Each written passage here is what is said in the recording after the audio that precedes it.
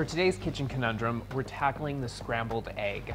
Do your eggs come out like this, dry and crumbly, not very appetizing? Do you want soft and fluffy eggs like this?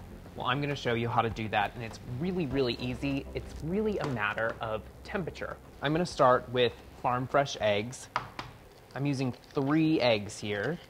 You can tell they're farm fresh because the yolk is so orange. And to incorporate a little bit of air, which helps in creating a fluffy scrambled egg, give them a really generous whisk. I like to use a fork and then season with a little bit of salt and pepper. I like to season here as opposed to later so that the salt and the pepper, the seasoning, is evenly distributed throughout the egg. Now you can see there's no yolk and white separation. It's nice and combined. And I have a small non-stick skillet here on low heat. Low heat is very important. If you cook your scrambled eggs on high heat, what it does is it pulls out the moisture from the egg and it gives you something that's really dry and crumbly. So, a tablespoon of butter, swirl that around the pan, and even before the butter is completely melted, you can add your eggs. Now, this is what you do. Slowly pull in from the sides, taking some of the cooked egg and pushing it towards the middle. And this gentle stirring creates a really fluffy egg. Don't stir too much because then you're going to get really small curds. So I'm using an 8-inch non-stick skillet.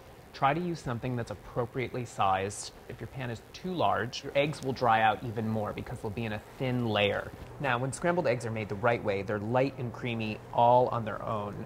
When you add cheese, milk, or any dairy, it adds moisture, which separates during cooking and will give you a wet, overcooked egg. So the trick to scrambled eggs is knowing when to pull them off the heat. The scrambled eggs will continue to cook off the heat, so you want to make sure you pull them before they're completely done. So take them off the heat and gently place them on your plate.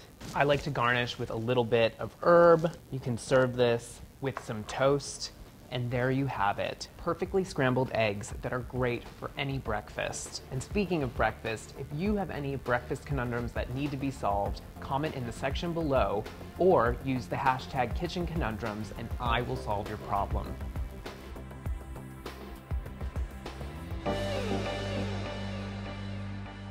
Hey guys, thanks for watching.